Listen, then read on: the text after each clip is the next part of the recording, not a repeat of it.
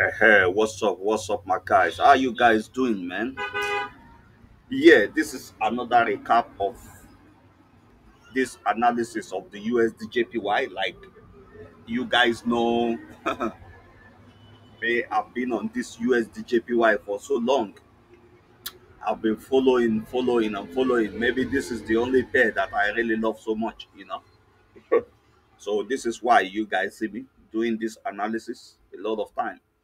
Okay, so let's go and see. Let's go through the recap of what happened last week because we're going to talk about where this market is going. If you guys have been following me since few weeks behind, especially last week, go and watch. Go and watch the analysis I made last week. Okay, you will understand what is going on here because this is going to be a continuation of this analysis. Yep.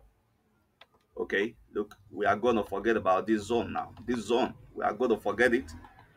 Anything we are going to be thinking about now, this zone is going to be a kind of stop loss zone.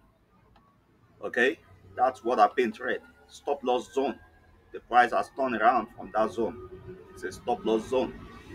And then we are now talking about something here because what we're doing is our own trend line analysis. So you have to pay attention. I mean, if you know this trend line analysis, you're gonna be profitable every time.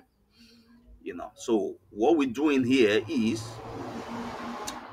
let me say,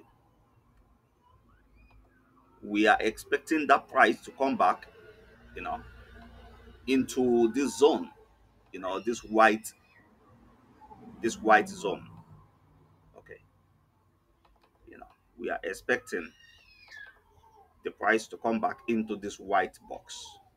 Okay, this white box.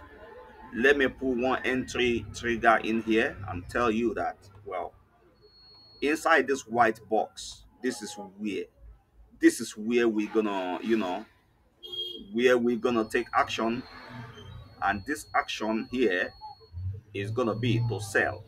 We are gonna sell. Look at where I put my entry pole on something here that is called history. This is history. It's a big history. A drop happened here. Okay, so I put my pole on top of it. I want this price to come back in here, activate my entry, and go back down. Okay. Now wait, let me shift this one away from here. So if I am a trader that wants to just get in and get out, then I can tell you this green here is gonna be my exit final take profit, like I told you.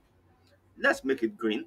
I mean, and this one is going to be our entry trigger, which we're going to change the color to, something like this. So, this is entry trigger. This is entry trigger on this pole. Now, this is what the USD is going to do. Wait, let me shift this one away from. And then, how did I come about all these things that I've done? Because we know the characteristics of a trend line. Okay, this is how the price went down, rallied down, and then retest. This is history, and then bounce back, broke the trend line. You know what it has done here, broke the trend line.